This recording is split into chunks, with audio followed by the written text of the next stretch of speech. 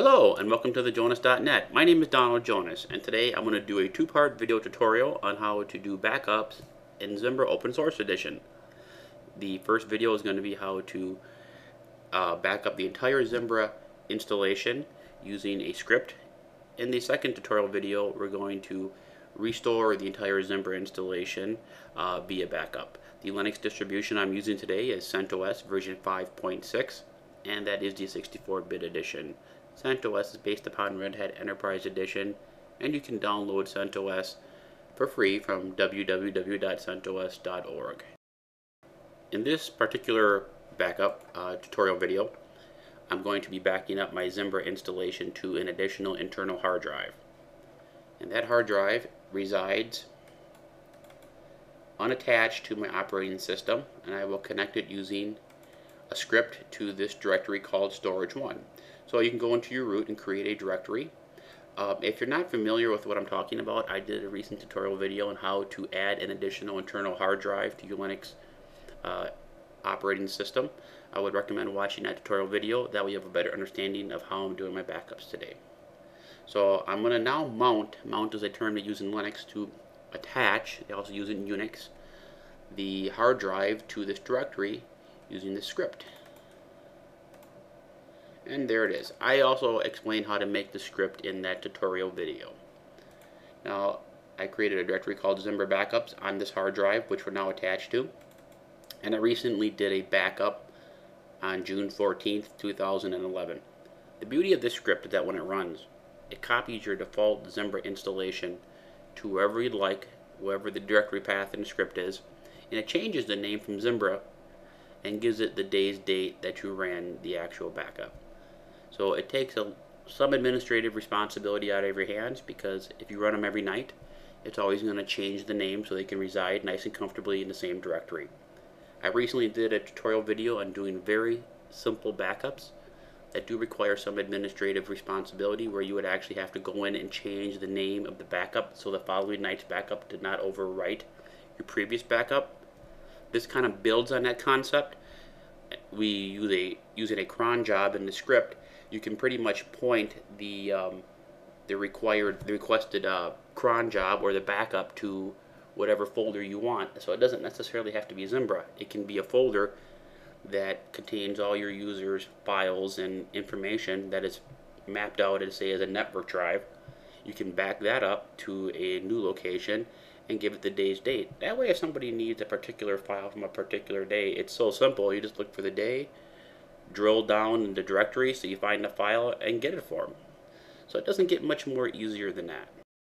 Now this script that I'm referring to resides, I put it into a folder on the root. I call it scripts, and we'll just take a look at it here. Open it with a text editor. It's a very simple script, typical bin bash. Stop the Zimbra service, copy the default location of Zimbra using a -rp command, space, to the location where you want to put it. In this case, it's going to be storage1, which will be attached to another hard drive, into a directory on that hard drive called Zimbra Backups, and then it changes the name to the date, and then it starts the service backup. The reason I stop and start the Zimbra service during the backup process is because I don't want to break the installation. On the professional version, there are ways to do your backups and just do more granular backups of, just say, particular email boxes while the email services are still running, is my understanding. I haven't had much success finding a script that actually synchronizes everything, that when you do your backups you don't have to stop it. So I like to play on the side of caution, just stop the service, make my backups, and then start them back up. I've actually had to use this in one instance where my hard drive did fail, and luckily I was able to restore from the previous night's backup, so wasn't too much lost, and this worked pretty well. The key is not to lose any information, but unfortunately with the open source edition, the backup tools are not as robust as they are in the professional edition. So hopefully that'll change with newer releases of Zimbra, but right now with this backup, it backs up the entire Zimbra installation, and you can restore the entire Zimbra installation. It helps you sleep a little better at nighttime. At least you're as good as your last backup. I do about a 6 gig backup, and using this method takes about 3 or 4 minutes, so it's not too bad. So this script I actually have on my website. Just go to www.thejonas.net, type in Zimbra in the search engine, and it's right here. I'll just copy this. We'll make a quick script. Just go new and paste it in. The only thing you're going to change is the location of your backup folder.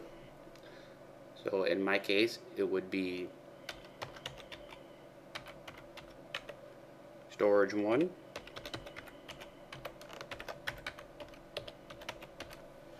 Zimbra backups, and then save it. I'll save it to the desktop. And that's pretty much it. And then rename it.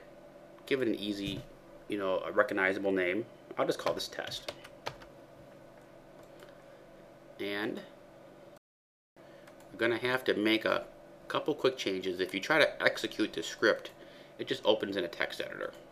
So we need to right click on it and go to properties, go to permissions. The default is usually fine. Read write, read only, but you have to check allow executing file as program. If you don't, it'll just open in a text editor. See, now it'll try to open in a terminal, and it'll actually run the information on the script. It'll actually run the script. So we'll cancel out of that, and then just place it to where you can run your backups. Like I said, I create one folder called scripts. On my particular server, I just drop everything in there. That way I know everything is and it's properly labeled. All we need to do now is let's check the webmail to make sure that that is working correctly before we do this. Bring up my webmail. This is a very generic installation. If you followed my tutorial video on how to set up Zimbra, it's basically all I did. Zimbra really installs itself once you get rolling. It's a great solution. It's free. Send a quick email off. Test 1 2 3. Message sent, and it's working normally. Do another calendar entry here.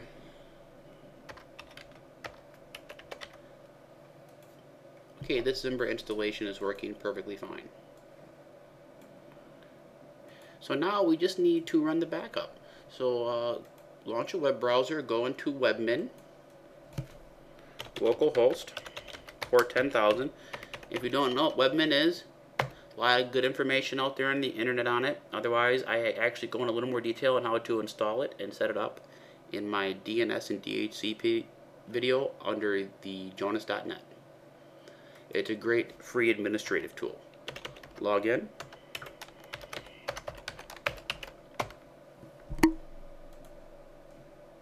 And we're going to go to System. We're going to go to Scheduled cron jobs. And we're going to schedule a job. Create a new scheduled cron job. We're going to run this as root.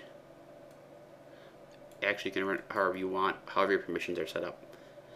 A command is just going to be the execution of the script, so it would just be / directory is called scripts, and the name of the script for me is called Zimbra. That's it.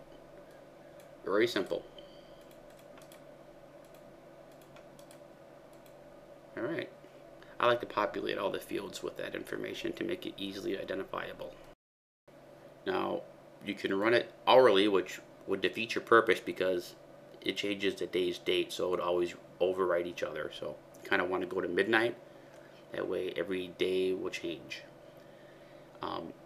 That's the best way. That's going to eat up the most hard drive space because you're going to do a backup every night. And as your environment grows, and you do backups, I mean, it's better that you always have your backups, but if you want to not eat as much hard drive space up, you can maybe do a little bit less aggressive backup solution and do times and dates selected below.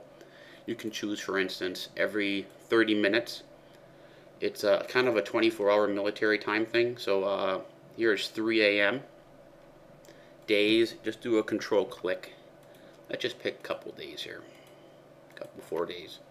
So with this solution, this script would run the backups at 3:30 in the morning every month on the 3rd, the 8th, the 18th, and the 21st.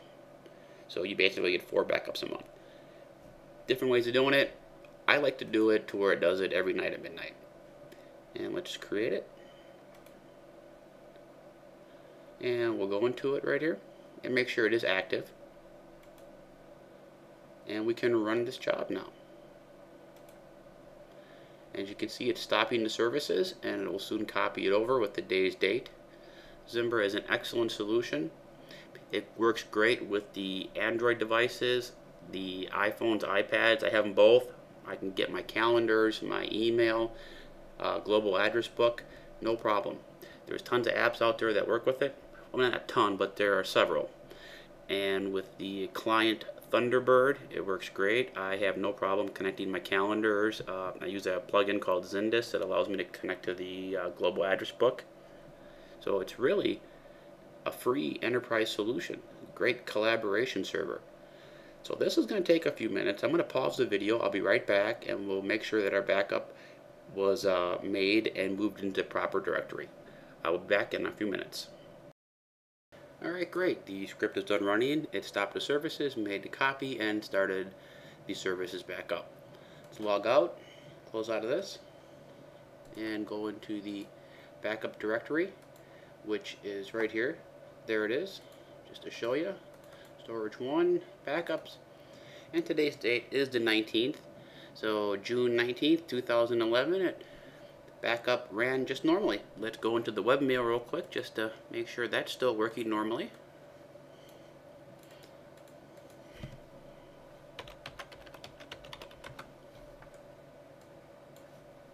And once we log in, we'll just send off a quick email. Now let's go new.